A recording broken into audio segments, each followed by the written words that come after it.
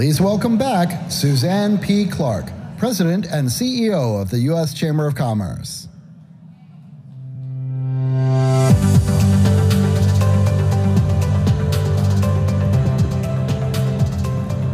I'm trying to decide if I should say good morning or good afternoon. I've lost track of the time, I think. But hello.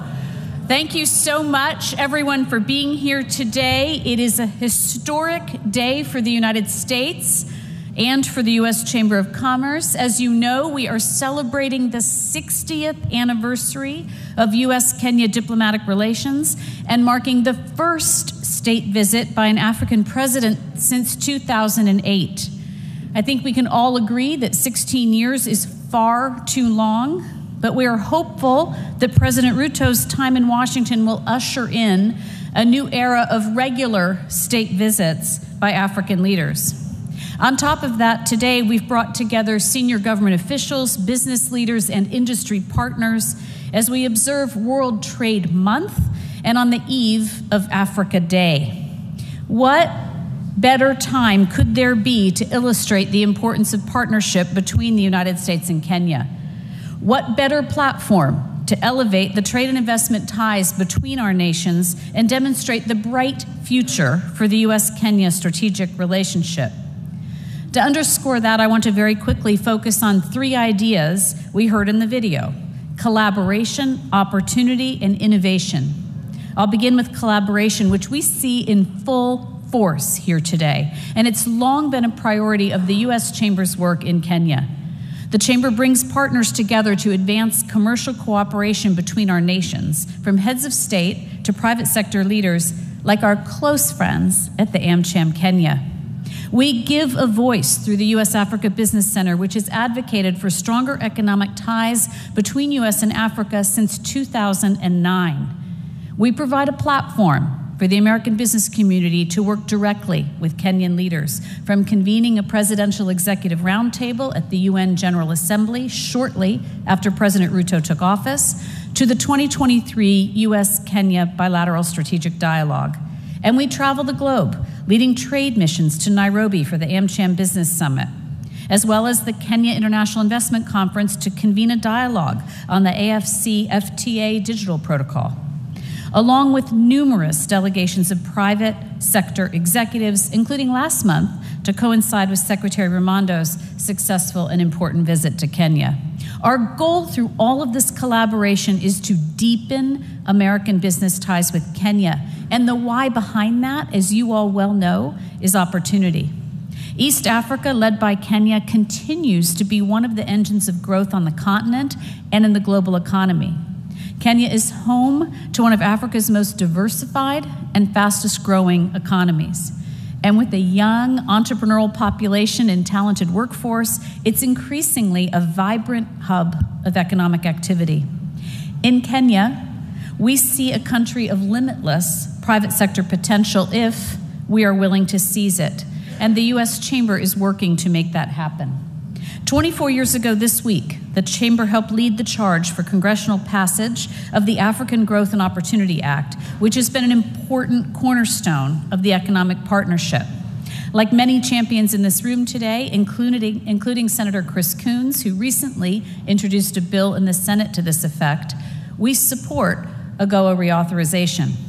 And in 2020, right here in this great hall, the Kenyan government announced its intention to negotiate a free trade agreement with the United States. We immediately launched a U.S.-Kenya trade working group to exchange ideas and seek common ground on trade priorities. And we continue to support the ambition of a robust trade and investment agreement.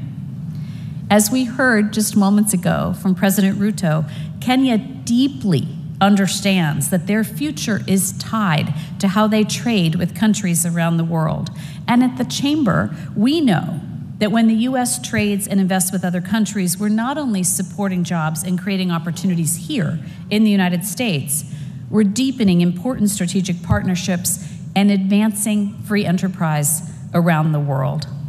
Finally, I just want to touch quickly on innovation, because it is innovation that will shape our future and how the U.S. and Kenya will tackle shared challenges. Kenya is, of course, known for its Silicon Savannah.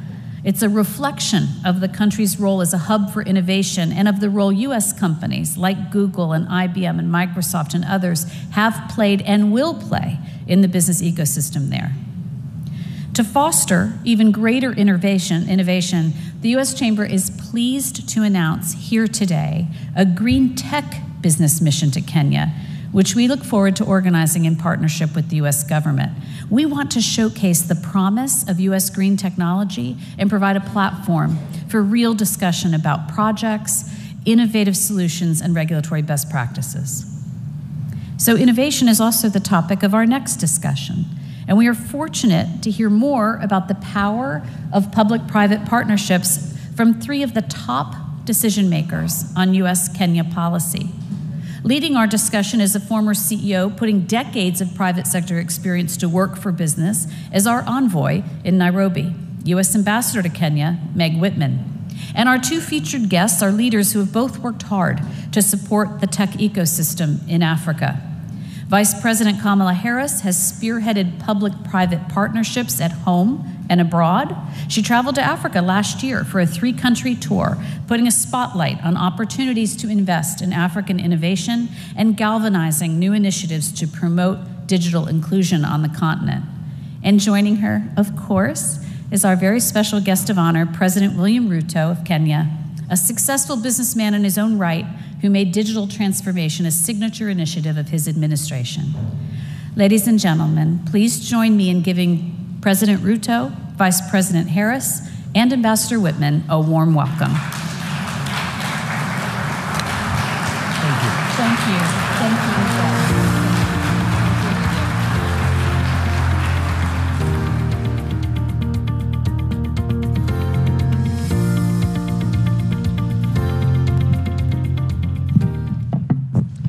Well, good morning, almost good afternoon, and thank you both for joining us. It's really a privilege for the U.S. Chamber of Commerce and I think our audience. So, Madam Vice President, I'll start with you, if you don't mind. So, you have been a leader on Africa policy in the Biden-Harris administration, and you visited, Suzanne mentioned Ghana, Tanzania, and Zambia last year. We missed you in Kenya.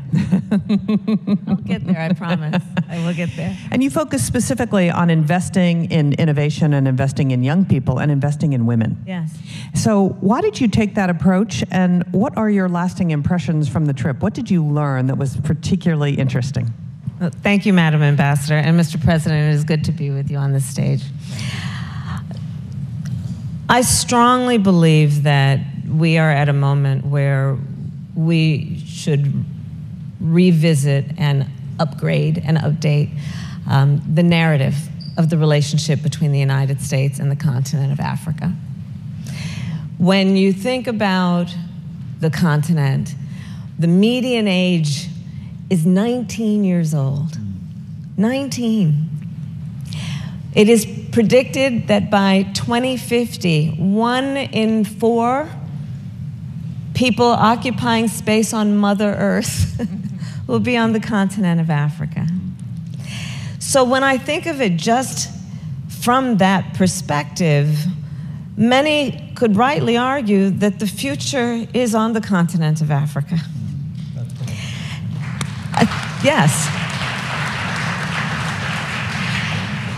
I also think, and I'll speak very candidly here, that we have to revisit and revise the narrative around the relationship in a way that appreciates that ours, the role of the United States, should not be one of benevolence, but of thinking about the relationship in the context of partnership. So it is not about and simply about aid, but about investment. And understanding the capacity that exists and has been proven to be strong on the continent, and therefore is worthwhile in terms of an investment, understanding it will yield a great return on investment. And when I think, Mr. President, in particular about your leadership in Kenya, I think this is empirical evidence of the need, of the imperative of the United States through our government and private sector partnering with Kenyans, with the Kenyan government, in a way that recognizes the extraordinary opportunity for continued investment writ large in innovation. Thinking about what we must do as a global community around addressing crises like the climate crisis. What we can do through those investments that makes clear and real what we know to be the growth, that broad-based economic growth that occurs wherever and everywhere when you invest in women. And then doing that work through a partnership that also appreciates it is good for American business to be invested in relationships that contribute to global stability. Global stability, of course, results also in global economic stability. And so for all of these reasons, I simply believe it is the right thing to do, not to mention the intertwined history between the continent and our country. But also, if we are going to be at all forward-thinking, it is an imperative. Frankly, as Vice President, I say this as a devout public servant. Sadly, often our strategy around foreign policy is based on the crisis of the moment. And part of how I think about the future and the imperative of the relationship with African nations is based on a vision that public policy be formed and implemented now based on a vision for the next 10, 20, and 50 years. And again, that all brings me back to the continent of Africa and Kenya as an example of a vibrant partnership. Great, thank you very much. The doing things before you have a crisis is a lot easier. How about that? Than waiting until afterwards. Yes. Mr. President, you have been a tremendous champion for tech and innovation in Kenya and its ability to spur economic development and promote opportunity. So, and also, by the way, advancing gender equality and inclusion. So just love to hear your point of view, maybe your evolving point of view on the power of technology and what it can do for Kenya. And for those of you who don't know, Kenya was the largest destination for startup capital on the continent in 2023, ahead of Nigeria, ahead of South Africa, and ahead of Egypt, which is quite a remarkable achievement. Thank you very much, and thank you very much, Vice President Kamala Harris, for finding time to engage with us in this very important American Chamber of Commerce Kenya meeting. Speaking about technology and speaking about opportunities in the technology space, three things come to my mind. Technology is the facility, is the instrument that we can use to leapfrog Africa from where we are to the next, to catch up, if I may, with the rest of the world. We have the youngest population. That young population is tech hungry. Yeah. That young population, we have the opportunity to shape it in the direction in which we think it should. And that is why a country like Kenya, we are investing 30% of our budget in education, training, knowledge, skills. We are investing $5 billion every year. And I said earlier, it's money we believe is an investment, because if there is a single most important asset that we have is our human capital. And as my sister Kamala said, we are looking at the continent that will have a quarter of the world's population by 2050. 40% of the world's workforce will be from the African continent. Therefore, it is not only about labor, and therefore you need the correct quality of labor. It is also about market. Yeah. The biggest market ever will exist in the African continent. And therefore, technology is the biggest enabler, the biggest multiplier of what can be done. And I see it every day. For example, M-Pesa took Kenya from a banking ratio of, I think, about 20% and tripled it, you know, just using technology. Many more Kenyans, including my mother who has not been to school, she operates M-Pesa. Yeah. She knows how to do it, Right. you know. So that's what happens to many people in Kenya. So we look at technology as an enabler and as a mechanism through which we can use the biggest resource we have in our young people, and we can also use it to better deliver agriculture, health, education, tax collection, government services. In fact, for Kenya, we are moving all government services. When I came into office, we had 300 government services.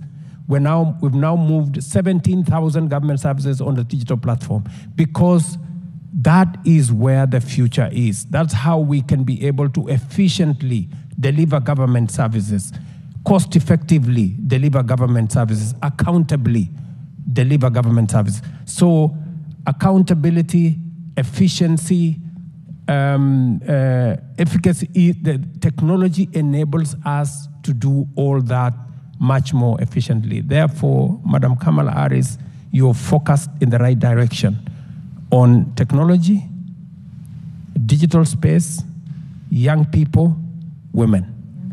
I think that space is the space that will give us the greatest output as we go into the future. And it is, for example, the reason, just before you came in,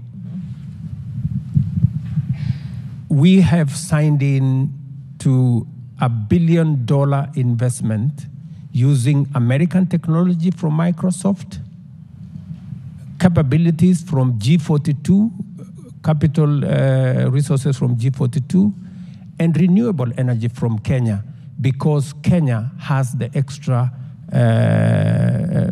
asset of having tech-savvy human capital. G42 will tell you, and Microsoft, and I'm sure they are in this meeting, Microsoft will tell you some of their best human capital come from Kenya. Yeah, that's right. That's right. That's right. Madam Vice President, you might be interested to know that Kenya is the home to the only semiconductor technology on the continent, and 70% of their engineers are women. Ah. So, pretty remarkable. Fantastic. So I know how hard you've been working on the digital inclusion project, and I think today you're going to talk a little bit about the progress that you've made, and you know, building on the trip that you made to Africa. So maybe you can bring us up to speed on what you've accomplished and how you're feeling about the whole program. I will, but first I just must thank you, Meg Whitman, for taking up the position of being ambassador. I've known the ambassador for a long time, I say with a bit of bravado as a proud Californian, and your work and your groundbreaking work in technology is extraordinary, and this is just the perfect moment that you would step up and serve in this capacity, and I thank you for that. Thank you, thank you. So digital inclusion was at the heart of the idea for this initiative that is focused on the continent. And I want to thank a few people who I know are here. Brad Smith is here, Michael Meback is here. It was companies like Microsoft, MasterCard, foundations. Melinda French Gates was one of the earliest to contribute as much as $10 million for the women in digital inclusion focused on women, the Ford Foundation. And so essentially, this is how it all happened, is a simplified version. I got on the phone and I called a bunch of people. And call them to say, I know that you have some interest based on the work that you've done before. Can we collaborate in a focused way that develops synergy around a public-private partnership? And the foundation for the work being digital inclusion, understanding that all business at this point is tech business. And any business, any economy that is going to grow, much less be sustainable between now and the future, must integrate and adapt and adopt technology. in an institutional way. And this includes, as you described, Mr. President, your mother. It includes that it must be the people, not just the governments and the corporations, that understand how the technology works. Another piece of the focus was something I've long believed, many of us do. If we are focused on strengthening economies, one of the smartest ways to do that is to invest in women. The reality is that when you improve the economic condition, when you improve the economic condition of women, you improve the economic condition of families, communities, and all of society benefits. So a lot of the work then, in terms of the initial design, was to think of it that way. It was also to layer upon the initiative, what are the current crises that we must address in a way that we see opportunity for economic growth, the climate crisis being an obvious one. The climate crisis having a direct impact on agricultural economies. And knowing then that we are developing the most extraordinary smart technology to help farmers. And when they have access to technology, when they are able to get online, the services that are available will help them with crop management, will help them determine what crop they should plant this season based on satellite technology, which can predict the weather for that period of time, so they are not bound by tradition. Technology which helps farmers determine whether there is too much water in drought conditions that are being used on a specific plant, too much fertilizer, which we know has an impact on the climate. All of this is facilitated, these traditions, these traditional ways of either growing or not growing economies can be facilitated, like you said, Mr. President, when we look at the issue of digital inclusion. So we developed this partnership that is a public-private partnership. I know that Michael and Brad talked earlier about what we are doing specifically, but the vision is that we can, and U.S. businesses in particular, can partner with our allies in a way that invests in the infrastructure that allows these economies to thrive. I will also say I'm a big believer in public-private partnerships for two main reasons. One, we as government, we have the scale. We have the ability to scale. But truly, the private sector has the depth of skill and expertise often. That when you combine it with the scale capacity of government, can have a profound impact on large populations of people. The second point I will make, especially as Vice President, is that through these public-private partnerships, I can speak then with our allies or potential partners around the globe. I'm doing this work, for example, in the northern part of Central America. And I can then sit down with world leaders and explain to them that private investment, U.S. investment, will be dependent and reliant on in rule of law, on democracy, on an adherence and respect for human rights. And understand then in that way the power of public-private partnerships, especially when we are talking about these relationships around the globe. Understanding that increasingly U.S. business is interdependent with our allies and nations around the world, and these partnerships then make a lot of sense. Let me follow that up quickly, and we have just a few more minutes. But Mr. President, tell us a little bit about how you think about these partnerships and how you think about American, since we're here in America, how you think about the American companies and how they're helping you to build out this ecosystem. Vice President Kamala Harris has said a very profound thing about relationships, building the correct relationship. We need to recalibrate, our engagement. Let me start with where we were at the Africa Climate Summit last year. At the Africa Climate Summit last year, we pushed to change the narrative around Africa. For a long time, it was about blame game, who caused this, why this has happened. We decided we cannot continue to be in the victim corner. Let's get ourselves and project a new narrative. Kenya and Africa can be part of the solution. You know? And for a moment, it looked strange because people were wondering, we thought we were victims of climate change. We thought we didn't cause it. Africa caused only 4%. How can we be part of the solution? We're saying we have the largest resources of renewable energy. We have the youngest population. We have 60% of the world's arable land, which we can use smart agriculture. We have the natural carbon sinks.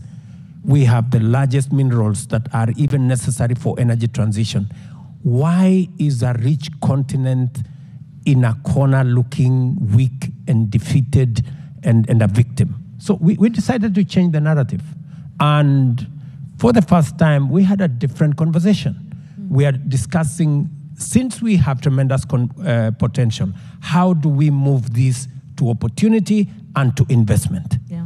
That is the conversation. So that's point number one. And we must have it both ways. We have some work to do on our side. Our partners like the US have some work to do. Aid will not get us anywhere. Extracting raw materials from Africa will not get us anywhere. So it's balanced. We must stop the extraction, but we must also think outside aid. And the place to think is about investment. And when you are thinking investment, you must think about how to bring both public and private investment. And that is why private-public engagement is ultimate. That's right. It is necessary. That's right. I'll give you examples. We have the most modern expressway in Nairobi. It wasn't built using government money. It was built using private sector money in a PPP framework. It's working. I am now doing a PPP framework to transmit for energy transmission. We're doing the first 5 transmission lines in Kenya. Why should government invest money in a transmission line when we can only pay a willing charge for somebody in the private sector who can invest their money? We're looking at how we can also do it with the airport, how we can do it with the ports, how we can do it with the rest. So that way, we can bring huge investment money into our economies without necessarily contracting debt or looking for aid. Let me give a perfect example today here. We just signed an investment of $1 billion. You know, it would take me ages to get $1 billion from any government, including the American government. It would take us that long, too. You know, it would take me ages. But the private sector can do it. They will bring the $1 billion because it makes business sense to them. That's right. You know, they are investing, they will make money. We will use our geothermal, we will employ our young people, they will pay taxes, everybody will win, they will make profits. So it is win-win. So we must also, as governments, as Africa, we must make ourselves investment ready. So that by eliminating barriers, eliminating roadblocks, making it easy for those who want to invest in our corner to do so. And that is why, one more thing, that is why we are having an engagement to make sure that Africa is not unfairly profiled as a risky continent, and thereby making investors, you know? And it is the reason why I was having a very robust engagement with President Biden, and I must thank him profusely because he agreed with me that we need a reform of the international financial architecture so that we make it fairer, so that all countries, all continents can access finances without unnecessary profiling and without making them pay more than they should. So, believe you me, I think we are having the right conversation. I think we are having the right conversation. And conversation around having a level playing field so that both public and especially the private sector can do what they do best, and government can facilitate and do what we can do best. Well, thank you very much. It is my responsibility. It's my responsibility to get Madam Vice President to her lunch that she is hosting. But I want to commend your leadership on this subject. Thank you for what you do for Africa. And if you want to just say one last word, we really, a round of applause for the Vice President. She's done a remarkable, remarkable job. Thank you. I will emphasize the point that President Ruto made. The capacity that we have in public-private partnership is being illustrated around our focus on the continent of Africa. And let it be an example as we think about future-forward policy. That is where the future is. We in government don't have not only necessarily the depth of this skill, but we cannot pull together the billions of dollars, to your point, that we can do with these kinds of partnerships that will have exponential and immediate impact. And I'll just close with this. President Ruto, I think that your trip and your visit, this state visit, is, history will show, an inflection point in how we are revising and upgrading the narrative of the relationship between the United States and the continent of Africa, and I thank you for that. Thank you. Thank you very much.